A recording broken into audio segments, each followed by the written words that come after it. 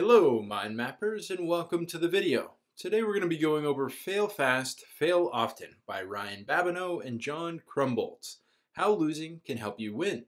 If you're the type of person that has trouble taking action in their life, or when you're setting goals, if you feel you're always stuck in the planning stage, this book is going to be perfect for you.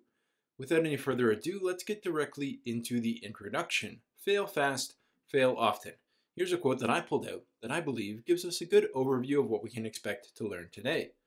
The point of this book is to help you take action in your life. You might think of this as Action 101, because we teach the basics of getting going and making things happen, even though you may feel apprehensive, unprepared, or afraid of failure. The ideas presented here arose out of our work as career counselors and educators. In talking to thousands of individuals about their work, we made an important discovery. People who are happy and successful spend less time planning and more time acting. They get out into the world and try new things, make mistakes, and in doing so, benefit from unexpected experiences and opportunities. In the following pages, you will find advice on how to follow your interests and take action, even though you may be unsure of your career plans, or you feel stuck in a rut, or you may be apprehensive of failure. We provide practical advice on how to trust your enthusiasm and allow it to guide you. Break free from habitual behaviors and initiate new adventures. Act boldly with minimal preparation and leverage your strengths for rapid change. Each chapter includes a discussion of cutting-edge research, inspiring stories from the lives of famous and ordinary people alike, and specific steps to put ideas into practice to enact immediate change in your life. So really, this is kind of our welcome to Action 101, kind of the masterclass of action. Our guides here today, well, two leading psychologists and career counselors. This book is based on a course that they taught in Stanford University called Fail Fast, Fail Often, a course taken by thousands of students, and as they said, based specifically on research. And the book includes some really great stories of famous and ordinary people, and of course, the action steps that have been kind of a trademark of our mind maps. So what's this course all about? Well, inside the course, they make the argument that the happiest and most successful people have a bias towards action in their lives. More specifically, happy and successful people tend to spend less time planning and more time acting. They get out into the world, they try new things, make mistakes, and in doing so, they benefit from unexpected experiences and opportunities. So before we get into this, let's take a quick moment to check in. How about you? Are you already biasing towards action, diving into things headfirst and learning as you go? Or are you someone who tends to sit back, plan, and find all the ways that something might fail without actually taking action towards it? If you're the former, this book is going to help you understand the strategy and why it's successful. If you're the latter, this book is going to show you how you can become more action-focused and live a happier and more successful life because of it. Before we get into the big ideas that I've pulled out of the book, let's talk a little bit about mind mapping. To get the most out of these mind maps, you can do that by following along. You can find the process of how I mind map step by step, plus all 50 plus mind map templates, including this one, at the link down below. Following along will help you learn more, remember better, and apply these books to your life. And our first big idea here is fun meter. And I've highlighted this in blue because I think this is such a great thought exercise. Imagine that your uncle was a crazy inventor, and his proudest accomplishment was the creation of a wrist-worn gadget called the fun meter. It records and measures the degree of enjoyment you are experiencing, how enthusiastic, vital, curious, and appreciative you're feeling. It rates enjoyment on a scale of 1 to 10, with 1 being down in the dumps and 10 being as happy as can be. The stipulations of your uncle's will are the following. You are to wear the fun meter at all times. Each day, the fun meter will take the highest possible enjoyment reading that you got throughout the day and wirelessly transmit it to the estate's attorney's office. If the reading never falls below a value of 7 over the course of the next year as your high watermark for the day, then you will receive $100 million. But if on any day the high for the day falls below 7, then you will receive nothing. Let's say, for example, you decide to take on the challenge of wearing the fun meter. right away you are going to have to live life like it really matters. You can't let a single day pass without finding time to have at least a few moments of unadulterated joy. So here's the question. What action would you take on the first day? Now, when I first read this, it certainly sounded like a scam. It sounded like an email that I would get from a country that I don't usually frequent, but it's actually a great thought exercise. On any given day, what is your fun meter saying? Once you've got a good idea of what your meter is saying every single day, like for example, if you're at a 3 every single day, you know that you need to figure out a way to get up to that 7. Now, you need to know what could your meter be saying, right? So like what activities, what kind of thought patterns could you change so that you're constantly hitting the 7 every single day? The guys in the book say that we should aim for a 7, obviously because 10 feels unachievable, but this is pretty subjective, of course, and we don't actually have a fun meter. There's not actually a 1 to 10 meter that we're going to be wearing every single day. But in my estimation, it's a great way to bring mindfulness to our days. So, for example, are we focusing on all the things that are currently stressing us out all day long and not having any time to actually have a little bit of fun? Are we neglecting ourselves in favor of working harder at some goal in the future without enjoying kind of the things that are going on around us today? Are we actively sabotaging our own fun meter in one of the many ways that humans tend to do? Are we focusing too much on the past? Are we focusing too much on the future? Are we forgetting to live in the moment a little bit each day? So the question you might be asking through this whole entire note is, how do I raise my fun meter? Personally, it's something that I've given quite a lot of thought over the years, and it seems to vary person to person, at least with the coaching clients that I deal with. A really insightful book all about this is The Myths of Happiness by Sonja Lyubomirsky. We've done a review of that on this channel, and if you're looking to dive a little bit deeper into this fun meter concept, I really recommend that book. Essentially, a lot of the things that we think make us happy actually won't. And it's better to go for smaller, consistent happy bumps, like the daily fun meter, rather than the big ones. So those are the things that you want to think about. And again, if you want a little bit more information, you want to dive more into happiness as a concept and how you can accomplish or achieve a certain level of happiness, I really recommend The Myths of Happiness by Sonja Lyubomirsky. You can find that book on the channel as well. So next, let's talk about hitting the 7. Here's another quote that I pulled out of the book. They say, recall how energizing and rewarding it can be to really connect with somebody. Sharing a flow of thoughts and feelings of ease. As your day unfolds, seek out at least 3 opportunities to connect with others like this, with warmth, respect, and goodwill. Opportunities may spring up at home, at work, in your neighborhood, or out in your community. Wherever you are, open towards others, freely offering your attention, creating a sense of safety through eye contact, conversation, or, when appropriate, touch. Share your own lighthearted thoughts and feelings and stay present as the other person shares theirs. Afterwards, lightly reflect on whether that interchange led you to feel the oneness of positivity resonance, even to a small degree. Creating the intention to seek out and create more micro moments of loving connection can be another tool for elevating your health and well-being, and of course, your happiness. I think what they're trying to say here is that quite often, more and more and more, we are so focused on our digital lives. And what's really important is the connection to other people that we run into on any given day.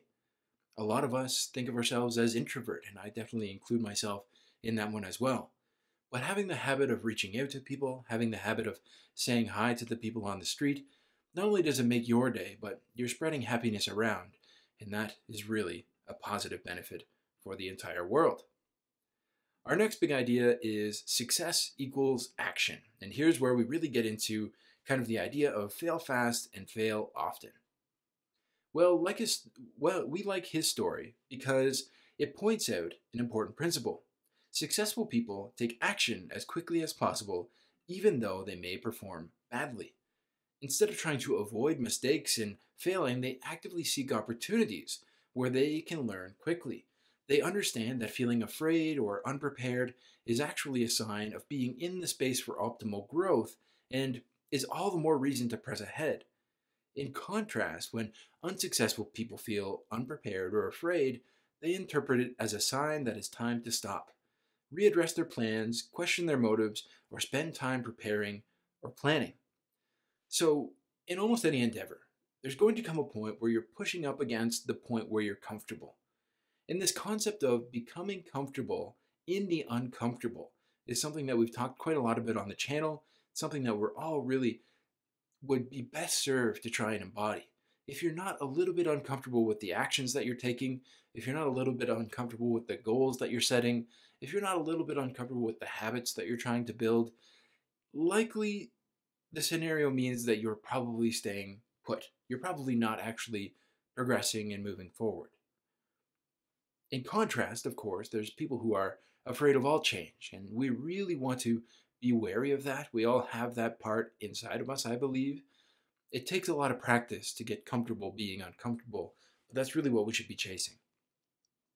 Let us ask you some questions. When was the last time that you accomplished something that you were really proud of? How did you feel in the time before you reached this accomplishment? Was it comfortable, easy? Did you have things to do that pushed you beyond your abilities? And did you make mistakes and mess up? Of course, the last time that you accomplished something that you were really proud of, likely all those things were true. You had to push a little bit past where you were actually feeling comfortable, and you had to make a lot of mistakes along the way. If you're like most people, you will probably find that the times in your life when you grew and accomplished the most are also the times when you made the most mistakes and blunders and had to overcome your greatest obstacles. So again, I love that question of when was the last time that you accomplished something that you were really proud of? Likely that accomplishment came after many, many different failures.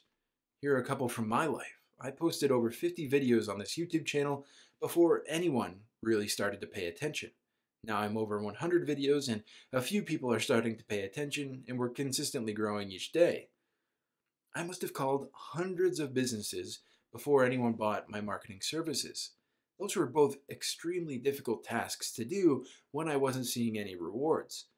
But building both of those two businesses have been some of my greatest accomplishments in life. And of course, the putting a video up and no one looking at it and the hundreds of calls that I made before anyone actually bought any marketing services from me hurt in the moment. Of course, especially when you're first starting out and you're not actually sure if what you're doing is going to work.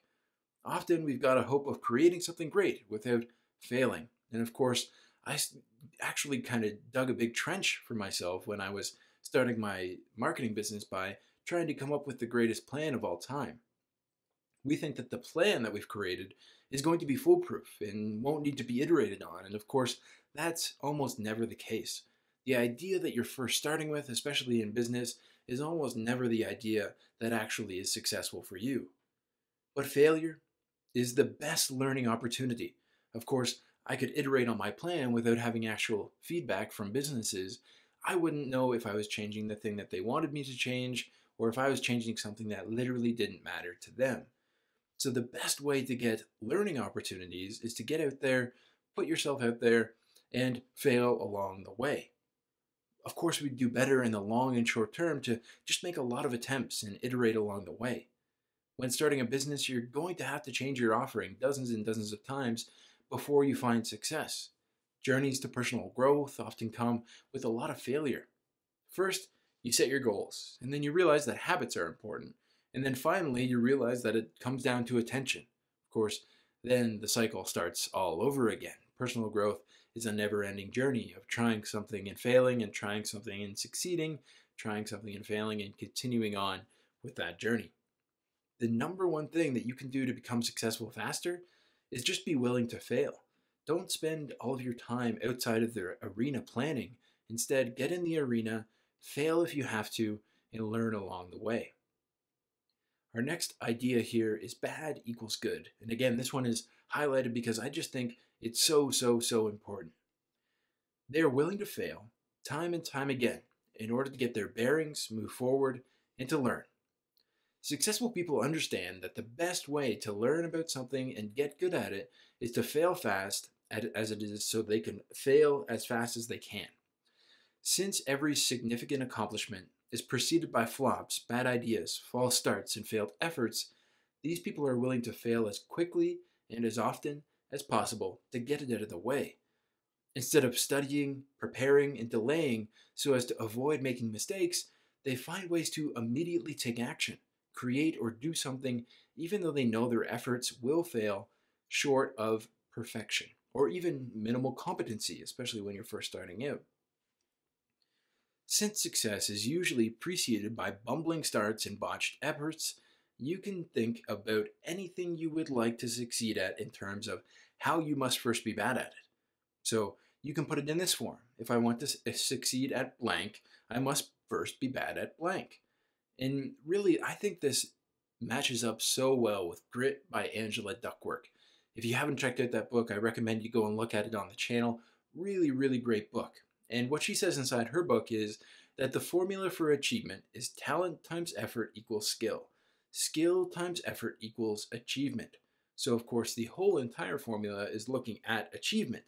We often think that talent is the most important part in any single talent and skill are the most important part of any equation when it comes to achievement and success. But really what she says is that effort counts twice. Effort is the most important part of the equation. Every time we step up to the plate and make an effort, we get the chance to be more skilled. If we're making videos, each one gives us a chance to learn. If you're making marketing pitches, each one gives you a chance to learn. And this makes failure just a little bit easier, knowing that each swing you take can have a chance to become better. And I love this quote from the book Be Unstoppable by Alden Mills. Again, another great book, recommending a lot today, but I recommend you check this one out as well. Nothing in the world can take the place of persistence. Talent will not, because nothing is more common than unsuccessful men with talent. Genius will not. Unrewarded genius is almost a proverb. Education will not. The world is full of educated derelicts. Persistence and determination alone are omnipotent. And of course, persistence and determination are what leads to us taking action and being willing to fail. The too long didn't read of that entire book is no matter where you start, action and persistence are the two most important parts of the success equation. Although that's a really great book, I recommend that you go and check out Grit and Be Unstoppable, both already on the channel. Between the lines of this passage, to me, hides the truth. The truth here is that failure is certainly part of the achievement equation, right? Achievement, we're trying to achieve anything. Failure is a part of this equation. The effort, the failing, the kind of iterating is all part of the equation. But only failure that we learn from is actually worthwhile. Of course, we all know a lot of people that are determined and they're doing the same thing over and over and over again without success because they're not changing their approach. So, in my opinion, we should be also asking ourselves, how are we learning from our failures? Yes, I'm going to be determined. I'm going to be persistent. I'm going to set out to fail as often and as quickly as I possibly can. But I need to learn from my failures. So, for my example, this would be a post-mortem analysis of any project or action that you take. Step number one is, of course, take the action. You want to know the desired outcome and then just get busy going. Step number two is to try your hardest and follow your plan. Make sure that you're staying determined and persistent on the actions that you say that you're going to take. But step number three is to ask the Stoic questions. And this is coming directly from Think Like a Roman Emperor, a book all about Marcus Aurelius by Donald Robertson. Really great book, available on the channel. Go and check that one out as well. Add that one to your list. He said that we ask 3 different questions at the end of the day, 3 different journaling questions. Number 1 is to what went well. What did I do well today? Or what did I do well in the actions that I took to try and lead towards my goal? Step number 2 is what didn't go well. So we want to acknowledge that not everything is perfect and that we know that we need to set out and learn from our failures. What didn't go well? It's a great question to ask. And of course, our last question is, what can I do better next time? What can I do better next time? So you go from the positive, what went well, even the fact that you tried is often a really great answer to that question. What didn't go well? What are a few of the reasons that you failed, for example? And then what can I do better next time? How can I remedy some of those reasons that I ended up failing so that when I try again, I have a higher likelihood of achieving it? And then, of course, if you follow the persistence, you follow the grit formula, and you continually iterate on your ideas and your actions, failure is not an option, in the end, at least. Our next idea here is called small steps. It can be difficult to get started on big projects, such as changing your career path, reorganizing your office, or establishing a healthier lifestyle. When you find yourself becoming paralyzed because you're unsure of how to proceed, it is a time to stop worrying about your difficult goals and to focus instead on finding one small thing to do.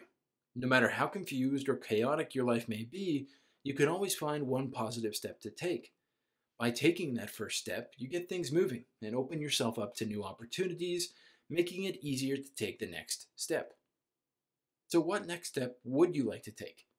It could be anything that will allow you to learn, explore, or make progress at something that's important to you.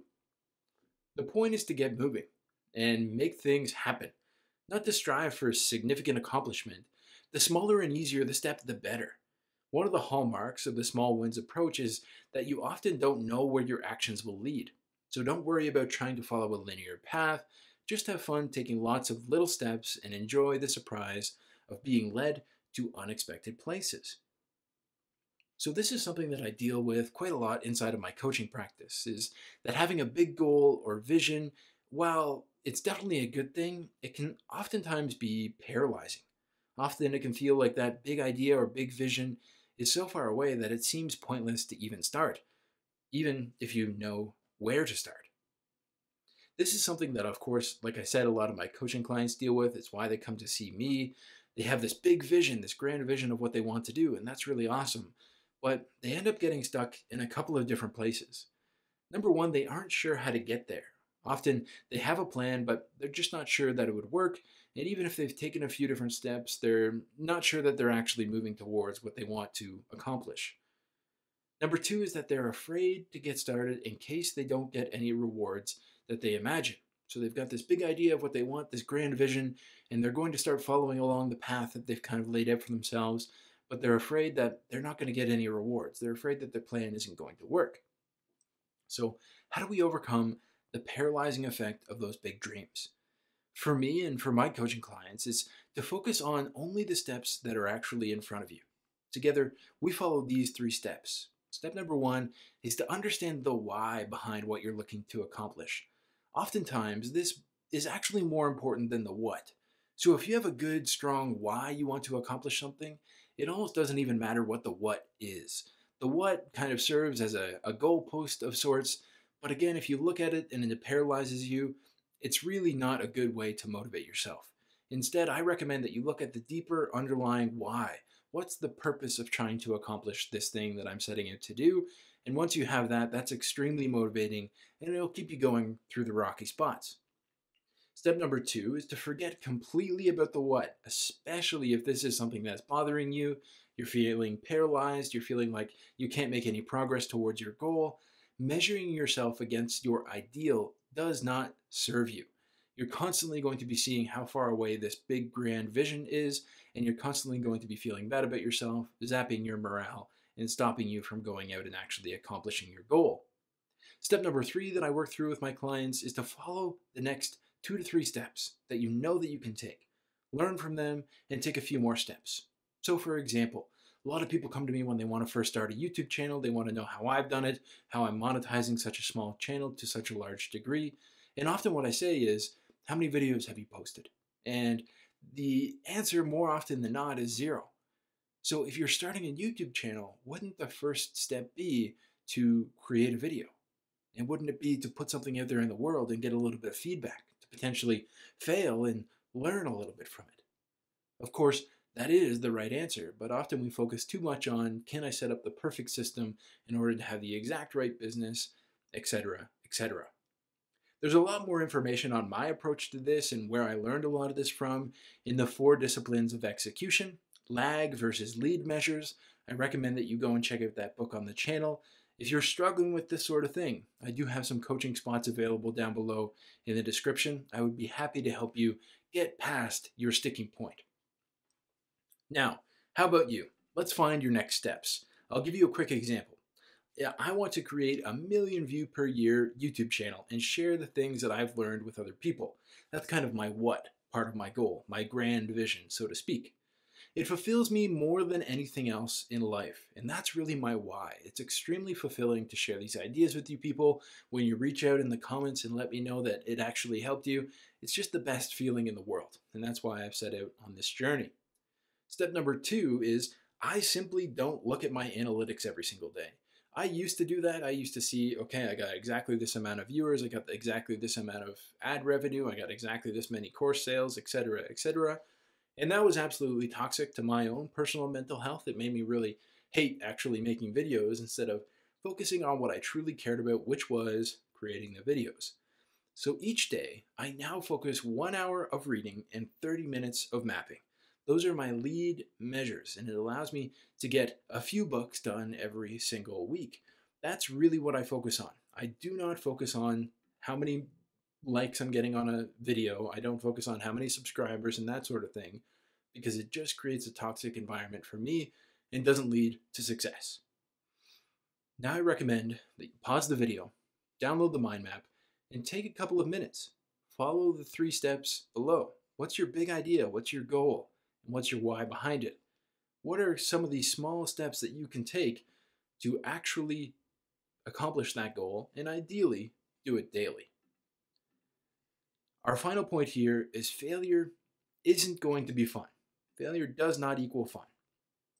Here you might be saying, well, all this talk sounds nice enough, but no matter how you spin it, it's still no fun to fail. It's certainly true that no matter how positive-minded you try to be, it can be painful when things don't work out the way you want, when your application isn't accepted at an elite school, you don't get the job, your artwork isn't taken by the gallery, your business doesn't catch on, or you find that you aren't as talented as you hoped. When this happens, it is going to feel disappointing. It may make you doubt your intelligence, your abilities, your ideas, and that's okay. It's a short-lived pain that will go away. This is nothing compared to the fear of failure, which drains your vitality and paralyzes you from taking action that brings you joy and meaning into your life.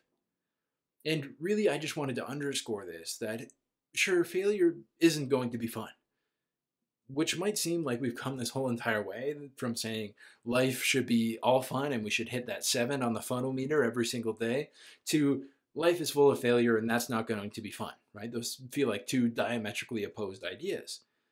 But for me, the ideas actually mix together. Making sure that we're having fun in life and committing to getting better at things that that those 2 things can go together.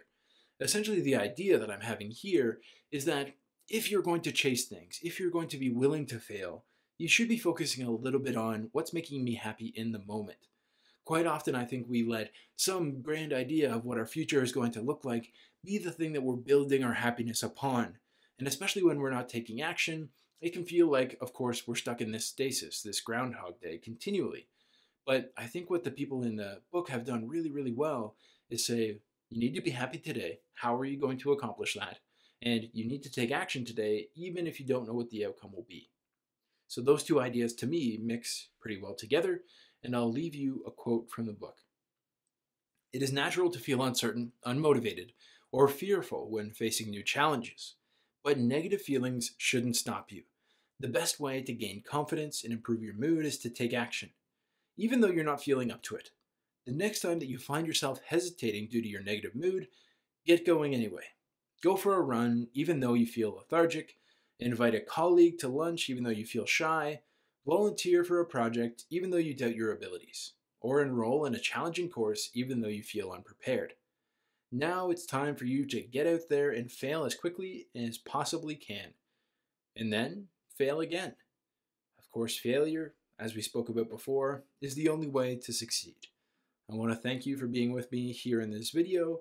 If you're interested in getting a little bit of a shortcut, if you want to learn more about goal setting or habits or purpose, those sorts of topics, you can find my masterclasses, which are essentially dozens of books distilled down into one 2-hour long masterclass available at themindmapguy.com.